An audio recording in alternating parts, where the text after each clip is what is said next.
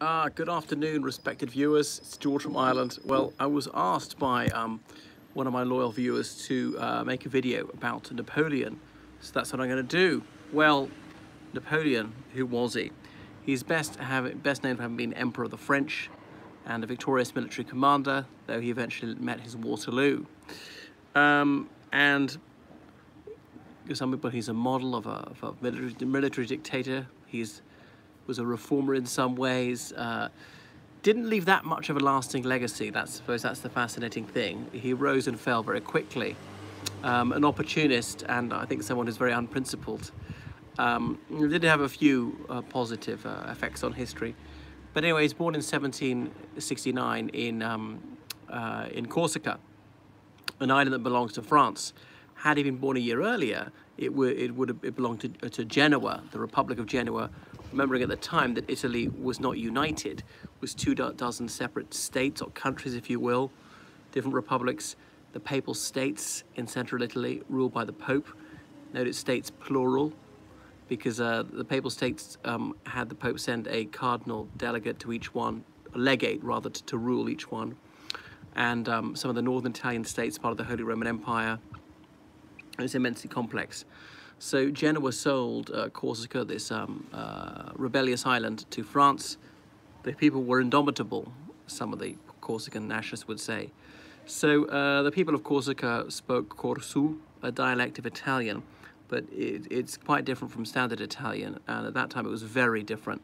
I knew someone from Ventimiglia, this town in the extreme north east of Italy, right on the border with France on the coast. And her boyfriend was from Corsica, and his Corsica was unintelligible to her, so they communicated in French. Anyhow, but Napoleon was said to be born with a full set of teeth. Is that even possible? And people thought, well, this is a portent of greatness. So his father Carlo was a lawyer. His mother Letizia was a mother of 12 children, and the grandmother to over 100 children. And she'd got married at 14, which was quite common at the time, started having children straight away. So Corsica is quite a fairly mountainous island. People were shepherds there and so on. And often they didn't like being part of France. There's a lot of fighting. So Napoleon was born in Ajaccio, the major city of Corsica. So it's got more in common with Italy than it does in France at the time. But his family had chosen to cooperate with the French. And most Corsicans perceiving the French as being foreign. So Napoleon, he was, oh my goodness, the second son, if I've got that right. So lots of sisters and brothers. And grew up speaking Corsu, like I said. Only started to learn French at the age of 10, and he never mastered French grammar, despite being Emperor of France. So he went to school at Brienne in mainland France. It's quite distant from Paris to the east. They're run by Minim monks. He's brought up a Christian, of course, of the Catholic denomination. So 95% of French people were Catholics at the time, a few Protestants, a very few Jews. He hated school. Well, I didn't like that school very much. He was bullied a bit, partly because of the accent known as paille au nez, as in straw in the nose. But he excelled at mathematics and history. He's quite an able pupil, famously organised a snowball fight and attack on the older boys' snow fortress. So showed early prowess, and then went off to train as a military officer. His other brother Joseph was there with him, and because he was mathematically gifted, he was going to go into artillery, because of course you had to be able to calculate the trajectory of shells and things like that, and how heavy were these things. A lot of maths in it. Anyway, I suppose he was born at the right time, because when he was 20 years old, it was the French Revolution, and then he went along with it. So he threw a lot in his lot with that. Well, no one was really resisting it where he was. So he's an artillery officer, posted the south of France. His elder brother, Joseph, was quite involved in politics. So I don't want to tell the whole history of the French Revolution. He disliked priests like Stalin. Indeed, but then he was canny enough to sometimes team up with them when it worked for him. I suppose they didn't like alternative authorities. Not a particularly religious person. He later thought of inventing his own religion, writing his own Quran, as he said. And he was delightfully free of religious prejudice, not anti-Semitic. Wanted to appeal to the Israelites, as he said it, to the Jewish people of Europe. And indeed, he emancipated them when he conquered Germany. I suppose it perhaps led some Germans to say, oh, well, the Jews must have been collaborating with the French, so well, let's hammer them. There's a lot of anti-Jewish prejudice there anyway. Bonaparte, he obviously spelled his name with a U in the early days, as in the Italian sign Buonaparte, as in good part. But he dropped the U, a more French spelling. But some German Jews took the surname Schönteil, which just means good part, just like Bonaparte. And actually his, how did that work out? What work out, sorry? And his name was actually originally Napoleone, should be an E on the end. But a nickname Rabuglione, as in disruptor. So then, yeah, the French Revolution was an awful lot of fighting. There were some French royalists attempted a counter-revolution. 1792, France declared war on many of her neighbours, trying to rid the world of kings, and declared war on the United Kingdom. So some of the British landed in the south. The Jews didn't want to be assimilated. Well, I think a lot of them wanted out of the ghetto. And in the 19th century, it was a process whereby they were allowed into mainstream society to compete in the trades and professions and go to ordinary schools and universities. So some of them seized these opportunities with alacrity, the liberal and reform-minded Jews, and achieved great affluence, great professional success. But obviously that engendered jealousy and made some people even more viciously anti-Semitic. So although he was good towards Jewish people, he was terrible towards black people, very bigoted against people of African stock. But I'll come on to that. So identified with the Jacobin faction, and then counter-revolutionaries landed in southern France with the British army support. And the French revolutionaries, they were squabbling with each other, an anti-Gentile. I mean, anti-Gentile? I don't, it wasn't anti-Gentile. So the Jacobins were against the Girondins, also known as the Montagnards, and the various other revolutionary factions squabbling, accused each other of being traitors and so on. So he was arrested and briefly imprisoned because of his political connections, but he managed to talk his way out of it. His brother was the more politically involved one. The Jacobins was seen as a more extreme revolutionary faction, amongst the first to talk about abolishing the monarchy. Because remember, in 1789, at first it was a reform process, but then it got out of hand, and nobody was talking about abolishing the monarchy in the beginning. It took him about 3 years to abolish the monarchy. Obviously he was kind of to swing right the other way in time. Two sides, anti-Semitic and anti-Gentile. Well, I think very few Jewish people are anti-Gentile. A bit difficult to be against more than 99% of the world. Is this some sort of ludicrous anti-Semitic conspiracy theory? If so, would you please keep your anti-Jewish filth off my channel? Anyway, so there was the Battle of Toulon, where the Royalists and the British had landed, and Napoleon's men were besieging them, but he knew how to fire the shells high to hit what he needed to hit. You know, they can't go more or less like this. They have to go up and hit the right place in the harbour, even heating up, not shells, I should say, cannonball, because they really were balls, just stone balls, or sometimes there was grape shot, things like that, because they didn't have shells which exploded on impact. And in time, he had to disperse some royalists who were attempting to make a comeback with this whiff of grape shot. Famously, he did so. Okay, so then he was invading Italy on behalf of revolutionary France to overthrow the reactionary regimes there as they'd see it, to defeat Austria as in the Holy Roman Empire. Okay, the Holy Roman Empire was much of Central Europe. Really, its empire was, the capital of the empire was Vienna. The Habsburg family, as in the Austrian imperial family, they had the title Holy Roman Empire for generations, for centuries. It was actually elective, but only elected by a handful of men, like the king of here and the Grand Duke of there and the Archbishop of wherever. So the Habsburgs had it, although it wasn't strictly speaking hereditary. Anyway, so he overthrew some reactionary regimes in northern Italy and set up the Cisalpine Republic. So some local grandees threw in their lot with the French, partly out of ideological conviction, mostly out of opportunism, I would suspect. Napoleon plundered the place for art treasures and had them carted back to Paris, covered himself in glory. I know lots of people do this sort of thing. So famously at one battle he insisted on personally aiming the cannon, and that was the job of a corporal, and people called him the Little Corporal. He was never a corporal, but he just nicknamed that. So showed much bravery at the Battle of Lodi, where he dashed forward and he was tackled to the ground by one of his men saying, "Sir, you'll get yourself killed." Typical liberal. Are you saying I am or he is? I'm a classical liberal. I don't think he really had a political ideology. It was just, he was just an egotist. So they're fighting for this bridge at Lodi, and having been to Lodi, I see what they're talking about, because the river there is wide and fast flowing even in summer. So if you don't have a bridge, it's going to be very difficult to get across. Okay, you can go across in boats, but they're going to go way downstream. It's very difficult to land as a group. Anyway, and there's a plaque up in the street there where he famously almost got killed. He's fighting against the Austrians there. When I say Austrians, they're people of other nationalities of the Holy Roman Empire. We'd now regard them some as Czechs, Slovaks, Slovenes, Croats, perhaps Bosnians, Romanians, Hungarians, some Italians. There wasn't much of an Italian national identity at the time, identifying with your state of Italy, and maybe not even regarding yourself as Italian, or think of yourself as belonging to Italy. Where was Italy? It was very debatable. Italy had fallen apart centuries before with the end of the Roman Empire. So they clashed with the Catholic Church. Remember the French Revolution set up its own religion, the cult of the supreme being. Prussians, yes, France was against war against Prussia for a long time. And they fell out with the Pope, and they briefly captured Pope Pius and try him to bend him to their will. Pius the, oh my goodness, 7th, if I remember rightly. So I won't go through all the political machinations in France, but they kept the name, changed the name of their legislature, going through new constitutions, had new elective bodies, like one group could debate legislation but not vote in it, another could propose legislation but not vote in it, another could vote in it but not discuss it.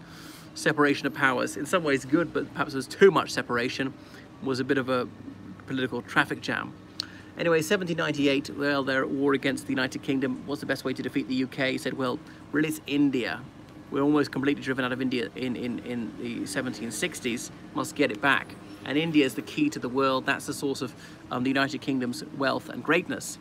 So take it. So let's go to, let's attack Egypt, part of the Ottoman Empire, and from there make our way to India, which is very fanciful. You'd have to get across so much desert, so many mountains to get to India. That was a crazy idea.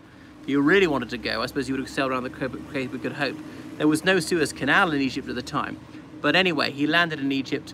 The British were aware of this, and then Admiral Lord Nelson was scouring the Mediterranean, trying to stop the French fleet carrying him. And on the short May night, by just 1 hour, Napoleon, he managed to evade the Royal Navy. Go see Aleanda. Okay, I don't know what that is. So sorry, I got all these things itching me, all these mosquitoes. Anyway, so landed at Egypt and conquered Egypt in short order. The Mameluke were ruling Egypt. So the Ottomans in Istanbul didn't have much effective control. Alexander the Great, well, try to emulate him indeed. And like indeed, when you cross over into Italy via the St. Bernard's Pass, you can see that famous oil painting. Who's it by? Is it by Gros? Or I can't remember, or Jacques-Louis David, and it's got various names like Hannibal, Julius Caesar, other conquerors who'd been this way. And from the monks at St. Bernard's Pass, those were the famous St. Bernard dogs, getting so much in terms of provisions, and he leaving them an IOU, which would be worth hundreds of millions of euros these days, especially taking into account compound interest. So, and remember, Italy was more or less home for him. So, perhaps not seeing himself as an invader. But anyway, back to when he was in Egypt, the Mameluke were ruling Egypt, and then he fought the so-called Battle of the Pyramids. It wasn't in sight of the Battle of the Pyramids, and he claims that he'd addressed his soldiers, 40 centuries look down upon you. The thing is, he wasn't a fantastic public speaker, because remember, his spoken French was flawed. So he did have a speech off the cuff, which he'd given many, many times. Soldat, je suis content de vous. And he made it his business to know the names of them, and if the general addressed you as a private by your name and seemed to know something about your family, soldiers really responded well to this, his supposed concern for them. Actually, he was pretty terrible, and he cut the commissariat and the medical department and just left wounded men to die. So I don't think it's very good to his men, probably propagandizing.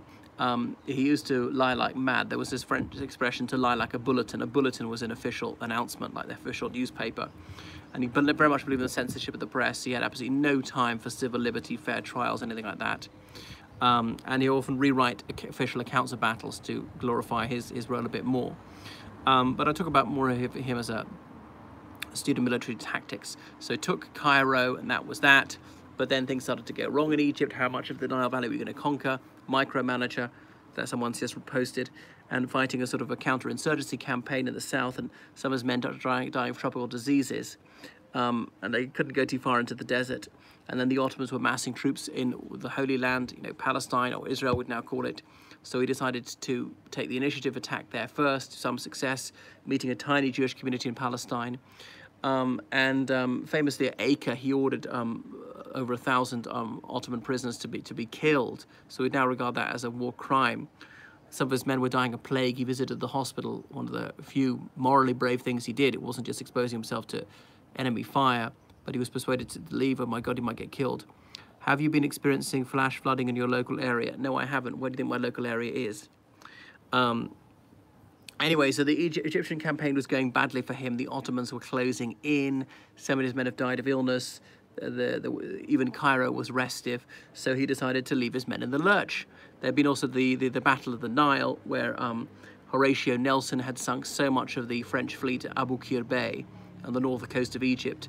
So the French were going to find it impossible to evacuate or to get in more supplies, or even really to communicate, to get orders from France to send news to ask for reinforcements, to get more ammunition or anything.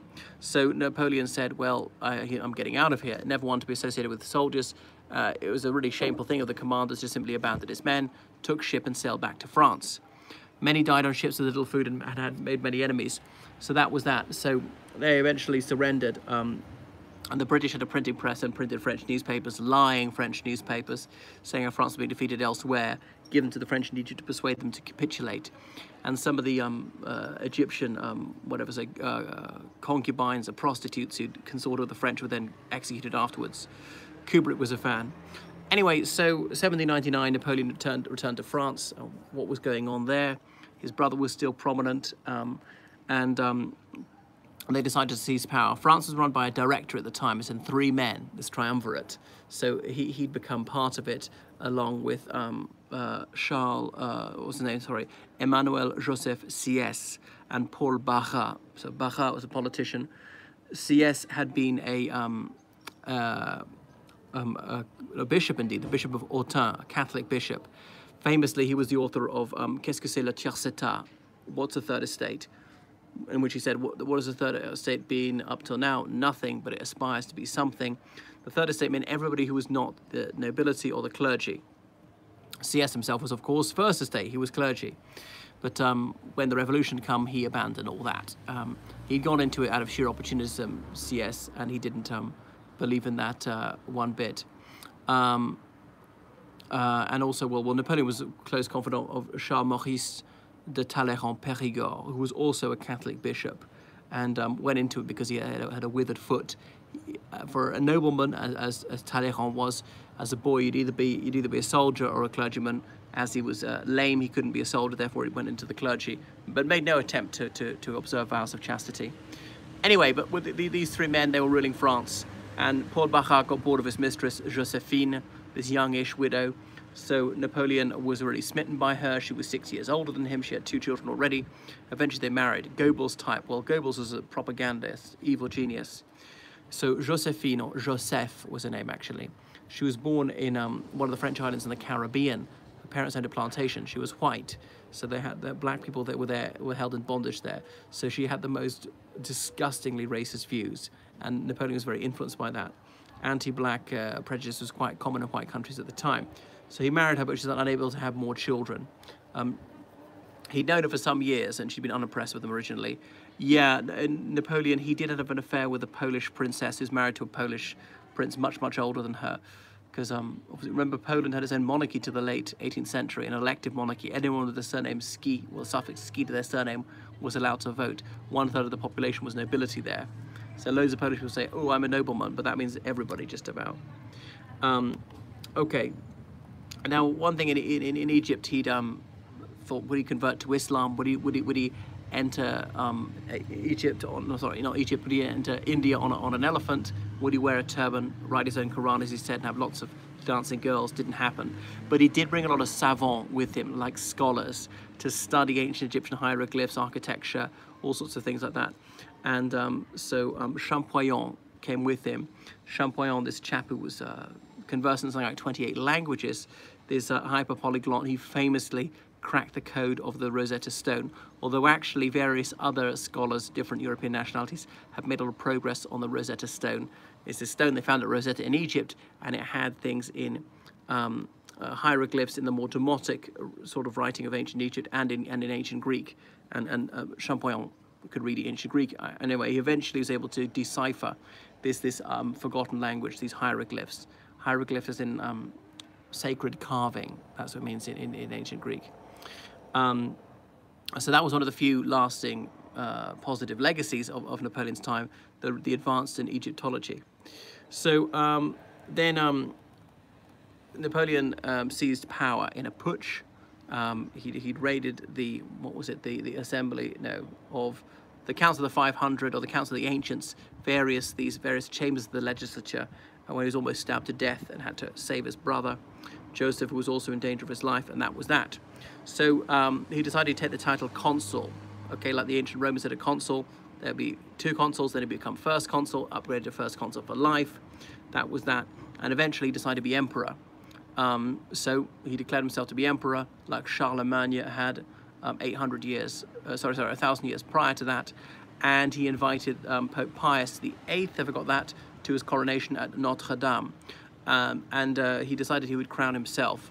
People say, oh, he snatched the crown from the Pope's hands. No, it was already arranged that he would crown himself, as indeed Charlemagne had done.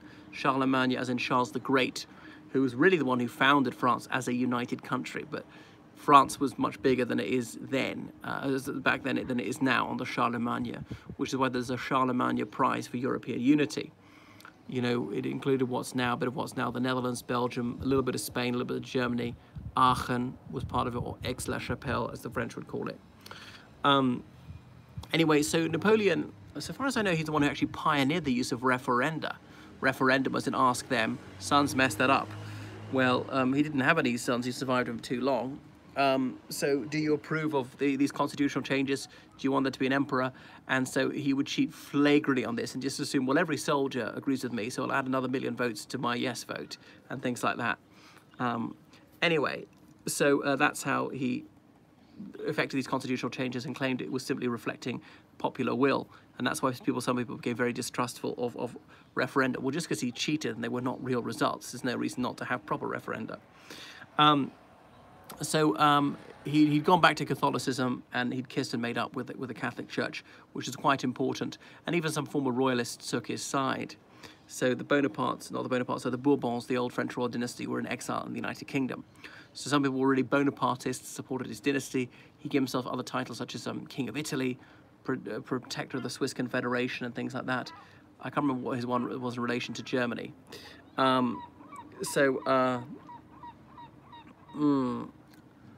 Yeah, because they'd invaded Switzerland as well. Switzerland could be independent, but had to do what the French wanted to a considerable extent. He wanted to put his sisters and brothers on various thrones of Europe because he was intensely conscious he'd come from a bourgeois family, and it was a time of great social inegalitarianism. Oh, Charlemagne's sons messed things up. That's what LM is saying. So he made them king and queen of here and there, you know, had to marry into some established royal families, made Bernadotte, one of his marshals, king of Sweden. So yeah, Napoleon, he had about 20 marshals under him, mostly French. One was a hereditary Polish prince, and so on. Berthier was one of the famous ones, Marshal Ney, another. Mostly they'd come from aristocratic families. Some had risen from the ranks. So Napoleon said every private carries a marshal's baton in his knapsack and has the opportunity to rise up the ranks. But really, he mostly promoted those who were already well got. So his eldest brother Joseph became king of Spain, famously. But so he was master of Europe, really. They fought the Battle of Austerlitz in December 1805, defeating the Austrians and the Russians. The Battle of Three Emperors, because the Emperor of Austria was there, so was the Emperor of Russia. And afterwards, there's the Peace of Pressburg. Pressburg, we now call it Bratislava, as in the capital of Slovakia. So at the Bishop's Winter Palace there, they signed that treaty, and that resulted in the dissolution of the Holy Roman Empire. But just shortly before the battle, well, he had received the news that the Battle of Trafalgar had been lost by the French and Spanish fleet, so he was not going to be able to invade the United Kingdom, which he really, really wanted. he realized that he couldn't hold on to Louisiana if the United States wanted to annex it, or even the British. Something he could do about it. That's why he sold Louisiana. Louisiana back then was much bigger than the modern state of Louisiana. It was a huge area of territory. If France had kept a hold of that, then history would have been very different. The United States wouldn't have expanded to the west, not nearly so much. France might have been much mightier. They just sort of remained at peace and made something of their huge American territory. Yeah, he wanted to defeat the British. They'd gathered their ships at Boulogne, these fairly flat-bottomed boats. Could they sail across the Atlantic and then go right out to the beach? But then obviously if there was a storm or strong waves, they'd capsize. Didn't work. Were they able to dig a tunnel under the channel? He briefly did a feasibility study into that. That wasn't happening either. The British were a nation of shopkeepers whom he held in contempt. But he'd taken a lot of leave when he was a young army officer, even penned a novel, The Earl of Essex, not about a historical Earl of Essex, The Earl of Essex, an English tale, things like that. And there was another romance that he wrote as well about some swashbuckling military buccaneer, as in it's meant to be semi-autobiographical, a bit like his fantasy. Well, yes, New Orleans in Louisiana, Nouvelle Orleans, after the French city, on the Atlantic coast of France, from whence many people had embarked to the American continent. So how is he going to bring the British to their knees? Because remember, his brother was ruling Spain. They persuaded the feeble-minded king of Spain to abdicate. And a rebellion started in Spain, Cinco de Mayo, and his brother Joseph, he wouldn't leave Madrid because he was so worried about assassination. All these guerrillas were fighting. And I can't remember, is it Goya did all those drawings of all the atrocities carried out. Guerrilla, the word was invented then as in little war. These partisans fighting in the Spanish mountains. Spain is very, very mountainous indeed. And eventually, Joseph wouldn't leave the palace. He was so worried about assassination, and eventually had to flee. So the British, they landed in Portugal and Spain, and were helping. There's a peninsular war. Sir John Moore came down there, and things went very badly for the French indeed. But his way to bring the British down was the continental system. He was going to have sanctions. Nobody would trade with the British, and he said they live by their commerce, and so their economy will collapse. We won't buy from them, we won't sell to them. So that was that, because he controlled almost the whole of mainland Europe. That's why the graphite pencils, because the British used to use lead. They couldn't get leads. They started reusing graphite for pencils. We still call them lead pencils, but in graphite for 200 years. And this was Sir John Bellingham, he's the guy who assassinated Spencer Perceval, the Prime Minister, because of this not trading with Russia, like criminal gangs. Now, Napoleon, he'd met the Emperor of Russia, the new impressionable Emperor Alexander I, after Emperor Paul died, and met him at Tilsit on a barge. And underneath the barge, I can't remember who was it, the young emperor's advisor was hiding, so he could whisper to him what to say. Of course, the Emperor of Russia spoke French. All European gentlemen spoke French. And he made a very positive impression on the young emperor, who then said, okay, I'll join your side, and I'll join the continental system. No need to fight. However, Russia soon started breaking this and trading with the United Kingdom anyway. And Napoleon said, okay, well, I can't allow them to get away with this. If they start trading with the British, everyone will start doing commerce with the British. The whole continental system will collapse and we'll never win. So I've got to go to war, make an example of the Russians. We must penalize them for this. So invade Russia. So it was 1812, Midsummer's Day. They crossed the river into Russia, and the rest is history. It's well known by Lev Tolstoy's novels. Anyway, he got all the Battle of Borodino, a bit to the west of Moscow, but Alexander Kutuzov said, no, let's just retreat and not defend Moscow, which actually wasn't the capital. St. Petersburg was the capital then. So he got to Moscow, and there was a sort of scorched earth policy by the Russians. He held up in the Kremlin, should they stay for the winter or not? They're running low on provisions. He said, okay, actually, let's retreat from Moscow. So they made that fateful decision, possibly a mistake. He wanted to blow up the Kremlin, but was not successful in that. And then they were harassed all the way by Cossacks attacking them, their stragglers. Eventually they ran out of food, some of them dying of cold. So that was that. Hundreds of thousands of men had invaded Russia, La Grande Armée. But a lot of the French army was not actually French. They're from many of the German states. Remember, Prussia was his side. There were people from Portugal, Spain, Italy, many, many European countries in his polyglot army. but the officers all had to speak French to each other. So things were going very badly for Napoleon, and he was aware that there was a rumor in Paris that he died. So he got himself into a sleigh pulled by fast horses and hurried back to Paris to squash this attempt to overthrow him.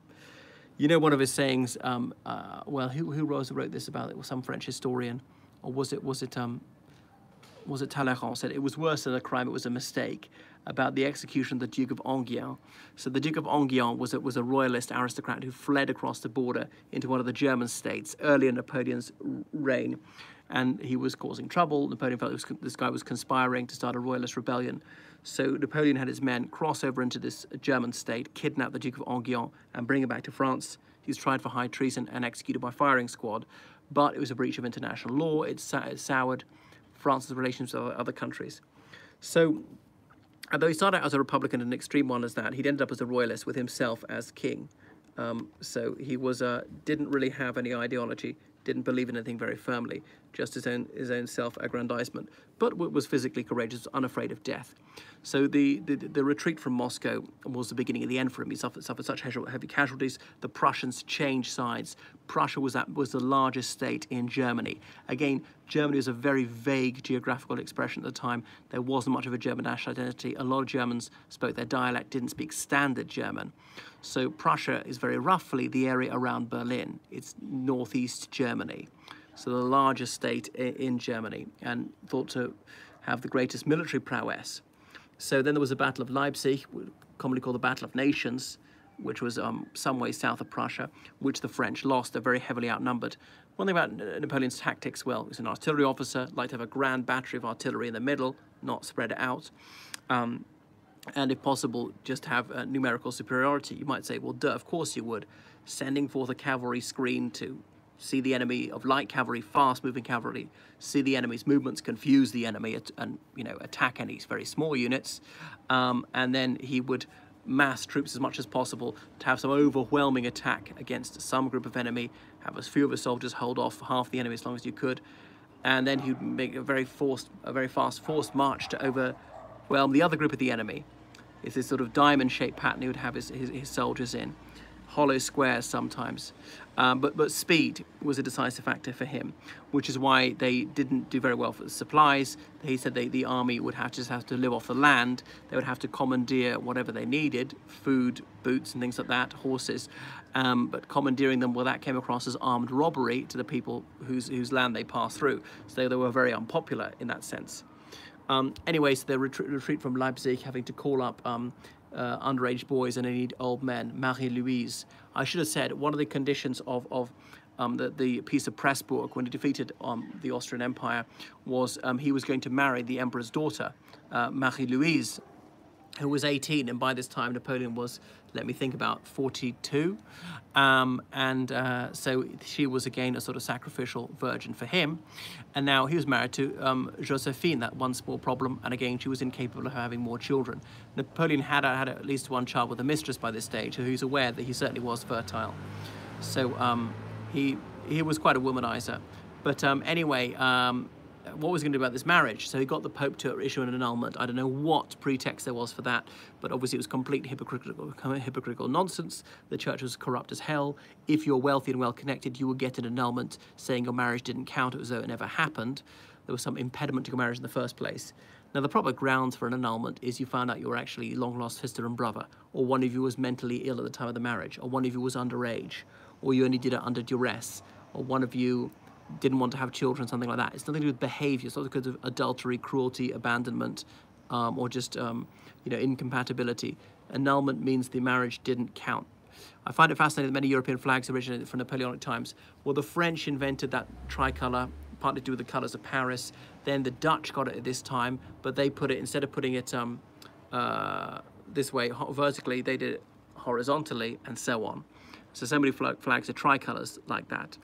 And the French, first of all, hadn't sorted out whether they were going to do it horizontally or vertically, or if it was, which side was blue, which side was red, and all the rest of it. They'd had the fleur de lis beforehand, those golden lily flowers on that midnight blue background, or sometimes a white background with sort of Cambridge blue lily flowers. Anyway, so well, I can't really think what else to say. He was becoming predictable in his moves. Okay, very bold maneuvers, overwhelming attacks, timing was crucial. And the Battle of Borodino in Russia had been quite ill. This had affected his performance. He was beginning to get piles, and he was disbelieving and scathing of any intelligence reports, seeming to refuse to release reserves, almost wanting his soldiers to suffer because he was suffering. And he wasn't risk averse, and attacking some very well defended positions in Borodino, even though almost impossible to take. So Borodino was kind of inconclusive, but the Russians did retreat after that. That was part of their whole strategy. Kutuzov's strategy was not to offer battle, to simply retreat and exhaust the French that way, allow them to run out of supplies and die in winter, and then they'd win. And it worked for the Russians, actually. They didn't suffer a profit defeat. Grown bored. You've grown bored, have you? 1814, that's when they lost Leipzig, and way back in France, some last through desperate battles. There weren't enough soldiers. The Allies, the French, the Dutch, the Prussians, the Russians, the Austrians, the Spanish, they're all closing in on France. You should see this series Sharp, about that fictional British officer Sharp. So finally, at Fontainebleau, he's prepared. He was willing to abdicate. So he spoke to the old guard for the last time. He set up the Imperial Guard, the old guard, the middle guard, the young guard, according to age. Some of his elite soldiers, these crack soldiers are older veterans, usually grew moustaches, Napoleon, and they had higher wages. They used to share beds as well, not because they're gay, but partly for warmth. So an elite force, but was that a mistake? They would have made excellent non-commissioned officers. This is the problem with some sort of cream unit, is then you take away some of the best men who otherwise be excellent NCOs if you spread them out. But anyway, he said goodbye to them, some were apparently crying, and whispered to Marshal Ney, "I shall be home before the violets bloom again," which is why he's known as Papa Violette. So he went into exile on Elba, this Italian island. I've never been there, quite like to go. What was that palindromic sentence? Abel was I saw Elba. He's allowed to take 1,000 soldiers with him and actually rule the island. So there he was. So they restored the Bourbon dynasty in France. So Louis XVIII came back as a younger brother of Louis XVI. Yes, both using the name Louis, one of their many forenames. This incredibly obese Louis, who was said to look like a pear. You should see that 1970 film Waterloo, and he's played by Orson Welles, who by that stage was morbidly obese. Anyway, what's the next thing? So he's there for about a year in Elba, and then he heard rumors that the Allies were considering exiling him somewhere further away, possibly St. Helena, and he decided he needed to act, and he thought the Allies will soon start squabbling about what to do. France had made these territorial gains under him. Was France allowed to keep this land or not? Even those who turned against Napoleon would quite like to keep the land they'd conquered at such a high price. But the coalition wouldn't want them to. Anyway, so in the middle of the night, he slipped away with one ship, sailed to mainland France, and landed at Golfe Juan, very close to Cannes. I was in the town, actually, and they show you exact jetty where he landed, and he was going to march to Paris. He took only a handful of soldiers with him. So that was that. So the news reached Louis XVIII that Napoleon had landed. He sent Marshal Ney arrest him. And Marshal Ney said, "I will return him to you in a cage." He certainly reneged on his promise. And when the news reached the various courts of Europe that Napoleon had escaped, there was consternation. What were they going to do? Remember, there had been 20 years of warfare because of the French Revolution. Over 1 million Frenchmen had been killed. 1 million more had settled outside France. Many people had been wounded. The country had been wrecked. Just taxation after taxation. The blood tax, conscription was very unpopular. So there had been enormous upheaval in other countries as well. People had their horses taken from their farms for the army. So many buildings had been burnt down. But anyway, so Napoleon approached the city of Grenoble, and the people tore down the wooden gates of the city and laid them on the road to welcome him in. I have a friend who I once discussed about Napoleon. He said that in some ways his empire was like a second Reich in the German Empire. Well, a lot of it was based on Germany, and a lot of his troops were German, but there wasn't much of a German national identity at the time. Napoleon did help to create it, because by the end, all the German states were against him. And there was the first Freikorps fighting against him at this stage, or the Russians call it the Patriotic War, as in the Great Patriotic War was the Second World War for them. If it weren't for Napoleon, there'd be no United Germany wake-up call. Well, that's very dubious. Many of the modern liberal era values started the French Revolution, but quickly turned to tyranny. Well, some of them did start then, yes, or the American Revolution, indeed. The Declaration of the Rights of Man and the Rights of Citizen. Should we have a fair trial? I think we should. Is torture bad? I'd say that it is. Should we have freedom of expression? I think so. Should there be separation of church and state? I think so. No more divine right of kings, no more serfdom, having to work, do some unpaid labor a couple of days a week, having to do unpaid road works, having to be here a peasant on this farm. You can't go away and do another job. You must stay here and pay rent and only mill through their mill, pay the over the odds for that, and seek permission of your landlord to marry or take holy orders.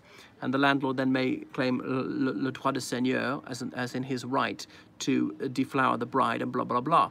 No, that had largely fallen into abeyance by this time. But see, which is that opera? Is it The Barber of Seville, or the other one about this, about Prima Nocta? Anyway, so Marshal Ney went over to him. At one point, Napoleon was confronted by some soldiers and opened his coat and said, "Oh, right, shoot me then, I'll make it easier for you. You can see where my heart is." But they cheered and joined his side, as did Marshal Ney. So Louis XVIII realized most of his soldiers had abandoned him, so he fled to the United Kingdom as well. So one thing that all these established governments of Europe could agree on, Napoleon is not being allowed back. They could have negotiated, but nah. So the French, the Dutch, the British, the many German states, particularly Prussia, Austria, Russia, Spain, they all said, we're going to send troops to crush him. We're not going to allow him to rise to power again because he will cause bloody havoc all across Europe. So Napoleon reached Paris, but he got a subdued reception. A lot of people were not happy to see him. They knew this spelt war. He had led them to disaster. Some of them were Bourbonists anyway, and others of them said, you know, you had your chance, you screwed it up. You didn't know when to stop. In terms of power and how much of Europe was under his control, like Charlemagne before him. Well, Napoleon even more. I mean, he got to Moscow, for goodness sake. I know he lost it, but at one point he controlled all the way from Spain to Russia. Okay, so one of the edicts he found time to issue when he got to Paris was to reintroduce slavery. One of the reasons he'd lost is they've been fighting in Haiti. Haiti, this French-ruled island of the Caribbean. Most people were black. These people have been abducted in Africa, taken across the ocean to the Antilles and forced to toil in the most hellish conditions. And they'd rebelled against it. Toussaint Louverture had led a rebellion against it, although he ended his life as a prisoner in France. But anyway, Napoleon said, oh, we must crush them, we must keep that, and was sending soldiers over to Haiti. Many of his soldiers died, mostly of yellow fever, but the Haitians won their liberty. Slavery was independent. It was the first black majority country to win its independence against whites in history. If he hadn't treated this abominably, this wouldn't have happened. So he was trying to bring back slavery, and he was trying to reconquer Haiti and force the black people back into servitude. He didn't actually dispatch an army in 1815. At that stage, he needed every man he could in France. This is part of his 100 days. His comeback from when he landed in mainland France to when he was finally captured was roughly 100 days. So anyway, gathering an army, he found it difficult to get recruits, conscripted some people, and he marched north. The British landed in what was in the Netherlands. Belgium didn't exist. It was not part of the Netherlands. Yes, look at Haiti now. I know it's in a parlous state. That doesn't mean that slavery is good. I know it's often been ill-served by governments ever since. It's lacking in natural resources. But yeah, it could do a lot better. The poorest country in the American continent. So the British had landed there to team up with the Dutch army, and some of the German minor states were sending their troops there. Hanover, remember George III was king of Hanover as well as king of the United Kingdom. So Napoleon's idea was, let's defeat them fast before the Russians and others come and the Austrians come, and they have such a huge army that outnumber me so much I'll never ever defeat them. So defeat his enemies piecemeal, that was the idea. So he struck north into what's now Belgium, and the rest is history. Minor battles, Ligny, Quatre Bras, and then the Germans under Blücher were advancing. So the Duke of Wellington, he was the British commander. He had some Dutch troops under his command and troops from the minor German states. He had the King's German Legion, i.e. from Hanover, and they fought there. So about 10 miles south of Brussels, the Duke of Wellington, he had his troops in battle array, spread them out, but not too much. Fairly spread out, very difficult to outflank, but not so spread out that units could be isolated and defeated in detail. So if Napoleon did want to launch a flanking maneuver, he'd have to go a very long way around. It would be very slow, and the Allies would have time to take evasive action, to send reinforcements to change their positions, things like that. So it was the 18th of June, 1815, so there would be very heavy rain the night before. And remember, Napoleon had put huge faith in artillery. This is the thing, he wanted speed, but he wanted artillery. I mean, you could have one, you could have other. So if you left the artillery behind, you go a lot faster. You'd have more horses for the cavalry and so on. But he had waited a few hours for the ground to dry out. Been unseasonable rain the night before. And this crucial loss of time may have cost him the battle. Finally, the ground was sufficiently dry to move the cannon forward, have his grand battery in the middle and begin. Now, Napoleon, well, his tactics had been studied by the Duke of Wellington, who'd learnt how to defeat him. Napoleon had become predictable. Anyway, so Blücher, the Prussian commander, was some miles away to the east fighting a minor French detachment. When was Blücher going to arrive? The Duke of Wellington had a small numerical advantage at this stage. He was on the hill, and that was that. His aim was to defend this hill. If you want to get to Brussels, Napoleon, you've got to drive me off this hill. And Napoleon's aim was obviously to do that. Then there was this farm, La Haie Sainte, as in the Holy Hedge, a bit further forward to the main British position, and Le Huguemont. And so Napoleon tried very hard to storm these farms, but didn't succeed. So Marshal Ney was there, d'Erlon was one of his commanders as well. But anyway, some of the British had formed squares against the French cavalry, and the French charged and charged. Now, horses aren't stupid, they won't jump onto like a forest of bayonets. Just, you know, these muskets took about 20 seconds to load at the time. So that's why you have a few men lined up, one of them fire, and then he's reloading, and someone else fire, and then he's reloading, and the third guy fire, by which time the front guy's musket may be ready to fire again. But when all the bayonets are pointing at you in all different angles, the horses are not going to jump on that because they're going to die. So the thing is, what you do is you bring your cavalry up, you get the enemy to put his infantry into squares, and then you bring the artillery up, and then they're a sit and duck. It's such a big target, so densely packed, you can't miss. Sounds like Andrew Jackson's Battle of New Orleans in the mud. Yeah, well, the War of 1812 overlapped with this, where the United States was fighting against the British. Napoleon was hoping he'd bring the Americans in on his side. I won't talk about the War of 1812 at the same time. It'd get a bit too confusing.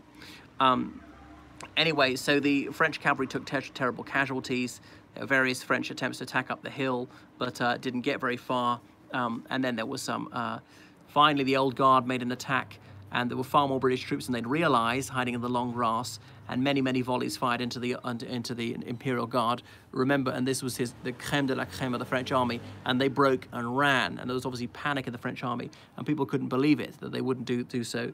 They did rally later on, and someone said the Old Guard dies but does not surrender, and so many of them did die rather than flee for their lives when they'd finally made a stand. But then they saw some dark uniforms on the eastern horizon, and it was getting towards evening, towards sunset, even of a mid-June day, almost midsummer's day. That dark colour, was that the Prussian black or was that the French navy blue? Who was arriving? If French reinforcements were arriving, Napoleon could still win, outflank the Allies. If the Prussians were arriving, then that means that the Allies would have almost a 2-to-1 advantage, and it was curtains for Napoleon, because the French had suffered higher casualties. They were not making progress against the Allies. They were not driving them off the hill. And as it came a bit closer, it was obvious that it was the Prussian black, and Napoleon realised he'd met his Waterloo, as the expression was. So he got into his horse-drawn carriage and said, let's go to Paris, abandoning his men.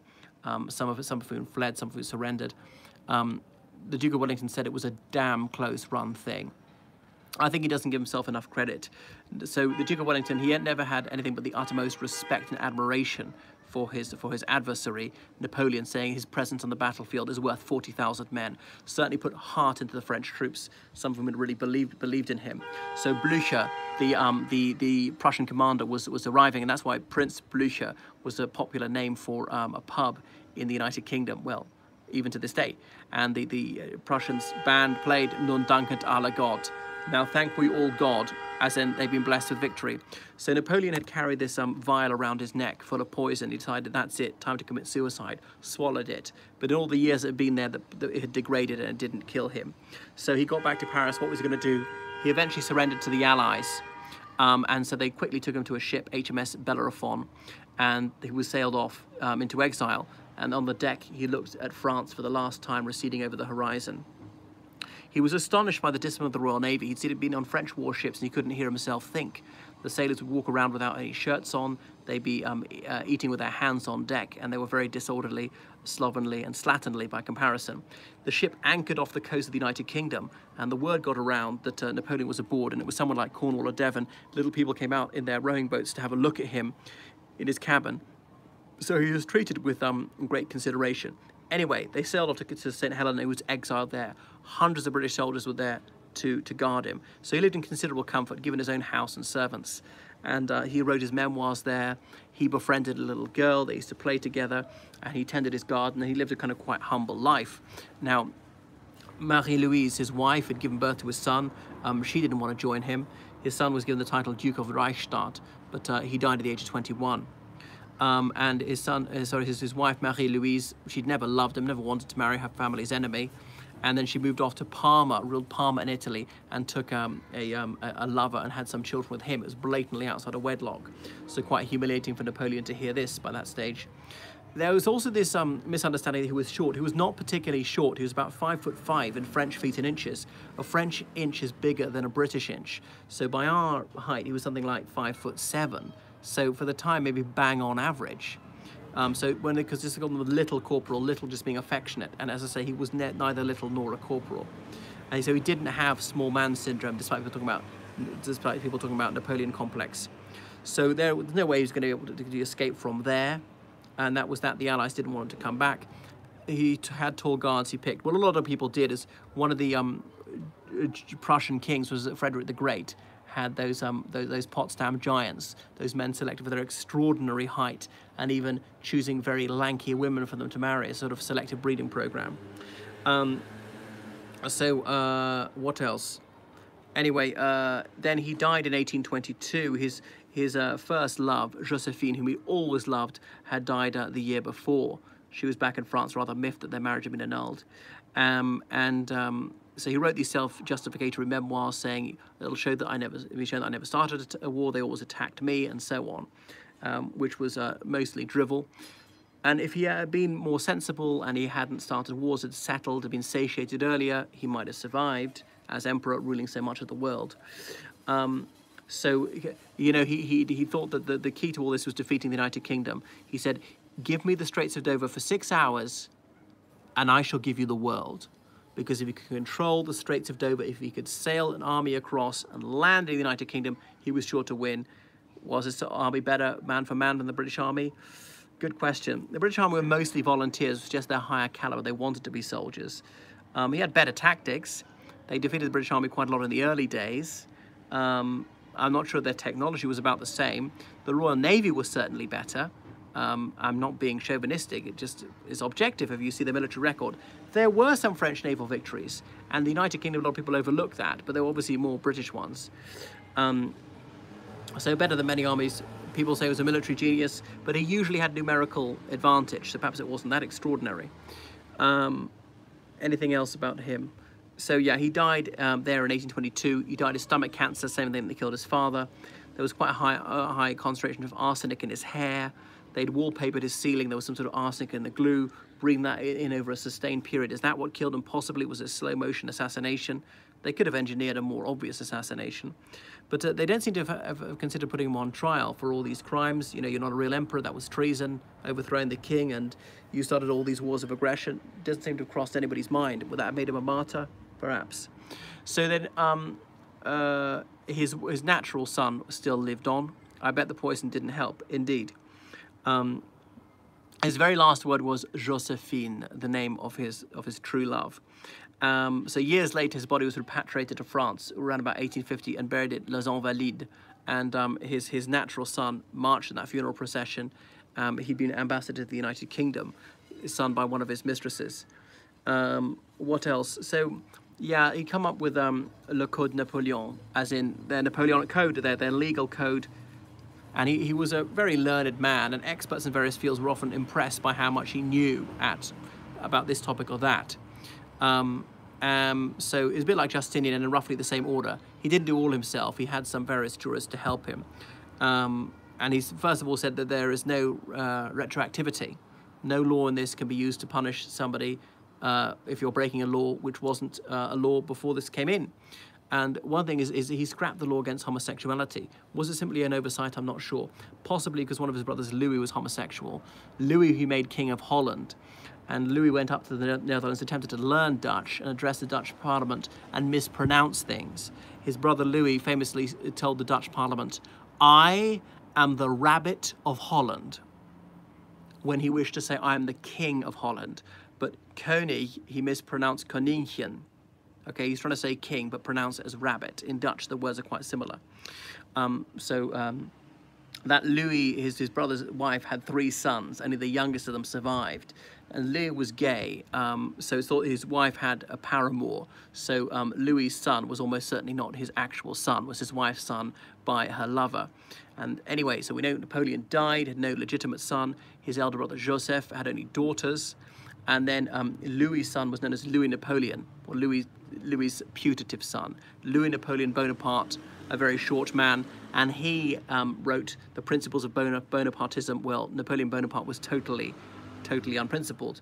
So Napoleon Bonaparte, then known to Bonapartists as Napoleon I, and then there's going to be Napoleon the Second, which would be, I suppose, his brother Joseph, who survived him, his elder brother, even though Napoleon was not part of his name. And Napoleon III is Louis Napoleon Bonaparte. And he, I won't tell you the whole story, he made it a comeback, 1848, got himself elected president of France, 1851, seized power, made himself emperor, defeated the Battle of Sedan, 1870, abdicated, went into exile, and died in the United Kingdom. His son, known as Prince Imperial, was attached to the British Army in the Zulu War, killed in 1879. That was really the end of the dynasty. There are collateral descendants of Napoleon, and some of them married into the other French royal families, because the Bourbons, the ones who were overthrown in 1792, came back in 1814, overthrown, came back, finally overthrown in 1830. But they're Bourbons even today. And then there's the Égalité dynasty, who ruled from 1830 to 1848. But people from the 3 dynasties have married each other. Who would be the King of France if they had? Well, which dynasty do you want to go for? So legitimists are the people who support the Bourbon dynasty, the people who were there before the French Revolution. If you think that's confusing, well, you're right. So Napoleon, he renumbered houses, say odd numbers on this side, even numbers on that side, a logical thing to do. Anything else he did that was particularly good? Not really. Well, he said they got to build Paris anew, didn't get very far with it. L'Arc de Triomphe only started under him. His nephew, Louis Napoleon Bonaparte, or Napoleon III, he did a lot more with Haussmann. So some people confuse the uncle, Napoleon the Great, and Napoleon III. The French need an emperor. Well, some people say that the French have this weakness for Caesar figures, and the Césarisme populaire is what brought back Napoleon III. That's why the Allies in the Second World War were very iffy about de Gaulle, thinking he might be this military strongman. The French are too attracted to dictators. Now, Nicolas Sarkozy is said to have had quite a soft spot for Napoleon Bonaparte. Other people see Bonaparte as a proto-fascist, who's a military dictator. Seems some countries needed Caesar, and their system is quite authoritarian. Quite a lot of power resides in the hands of the president. So he didn't annex Andorra. Macron seems to think so, does he? Tsar, someone's writing, etc. So, because remember, the French head of state is the co-prince of Andorra, along with the Bishop of Urgell. Andorra is a tiny mountainous country which nestles in the Pyrenees in between France and Spain, and nobody's ever bothered conquering it for centuries. It's not even part of the European Union. So I can't think of anything else he did which really lasted. I mean, obviously the Louisiana Purchase had a major effect on history. That wasn't a gain for France. So people say Napoleonic to mean, I suppose, overweening, overambitious, conceited, something like that. So there were a few positive legacies for him, but he said to die is to die once, but to live defeated is to die every day. Well, he died every day, therefore. So when the Duke of Wellington defeated him, he had seized various things from him, like is it his horse's hoof was used as an ashtray or something like that. I can't remember the name of Napoleon's favorite horse. Egypt campaign, comments on China. Well, oh yeah, well, good point. Napoleon said, when China wakes, the world will tremble. And I suppose it's happened, because he said China is so gigantic, it will be so mighty. It was a sleeping giant in the 18th century, early 19th century, hadn't advanced technologically for a long time, because it become complacent, a bit like the United States is now, this superiority complex, assuming we've got absolutely nothing to learn from other countries, we're just the best in every way, which is a very foolish thing to think. You could always learn from other countries. How are they advancing technologically, scientifically? Is their political system best? Don't start with the presumption that your country is necessarily the wisest or does things in the best possible way. So the Chinese finally get their act together. It's a huge area, a huge population, and could exert a great deal of power, and indeed it's happened. So that is that. Napoleon, I can't think of any other things. Well, go to Apsley House in London, also known as Number 1 London. That's the Duke of Wellington's house, and you'll see various items of war booty, Napoleon artifacts carried off, the National Army Museum in the United Kingdom. You'll see things belonging to him. So he was reburied in Les Invalides in France, which was really, it was a place to care for old soldiers in Paris. You know, the Royal Hospital Chelsea, as in it's a soldiers' retirement home, is based on the idea of Les Invalides. Les Invalides dates right back to the mid-17th century, but it's got Napoleon's huge, glorious tomb and all sorts of inscriptions around it and battle scenes. Napoleon wanted to build a Channel Tunnel. Yes, I mentioned that earlier on, but it just was not feasible with the technology available at the time. Even in more recent times, it took like 6 years to build. And obviously in the 18th century, with the technology they had then, it would have taken decades to build, so it just wasn't going to happen. Could they even use hot air balloons to go over the channel? They looked into that one, but you really had no way of steering at the mercy of the winds. And then trying to land, where were you going to land? They might be very widely separated. This before rodeos and anything like that. He seemed to sort of foreshadow railways, saying, wouldn't be a great way if we could tie wagons together and make them all go really fast. They already had the steam engine by this time, very, very few steam engines. I don't know if France had them, pulling very heavy weights along roads. They also had horse-drawn carriages on rails. Is only later George Stephenson had the idea of putting them together. We'll take the steam engine and we'll take the rails and we'll put them together, and that's the train, 1825. Although there is a Frenchman who hit on roughly the same idea about the same time. So the French could also claim the railway and the train. So that is the end of Napoleon Bonaparte. Warmonger, I suppose. Obviously not someone to thank. There's so many hundreds of thousands of completely innocent men of all sorts of nationalities who got killed because of him. People had their houses raided, their food taken, their horses taken, their houses burnt down. A lot of civilians killed. I know a lot of military commanders lead to this kind of thing, but in his case they really were wars of aggression, imposing sort of a Carthaginian peace, looting lots of art treasures of various countries. I know he's not the first one to do it, and imposing these indemnities, these ruinous reparation payments on various countries. But it wasn't trying to do it to help people. He had nothing really to bring to them, just put his sisters and brothers on the throne. Seemed to have an inferiority complex about coming from a middle-class family, writing to the Tsar of Russia, dear brother emperor, who'd write back, dear General Bonaparte, who wouldn't accept him as an emperor, and that really got to him. I think that was his psychological flaw, not his stature. Okay, that's enough about Napoleon. I'm signing off now. Please support me on Patreon. You know, look me up on Facebook, George from Ireland, see my articles there. I'm on Twitter and on Instagram. Goodbye.